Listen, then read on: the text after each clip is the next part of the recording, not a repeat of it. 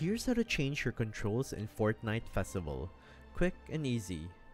First, launch Fortnite and head to the main menu. Then select the Fortnite Festival game mode.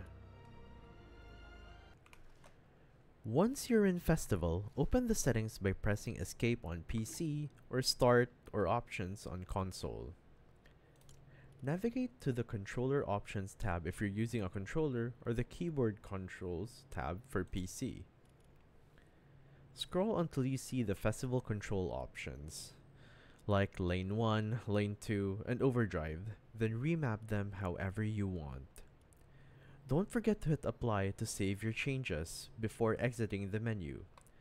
Now jump into a song and test out your new control setup. You're good to go.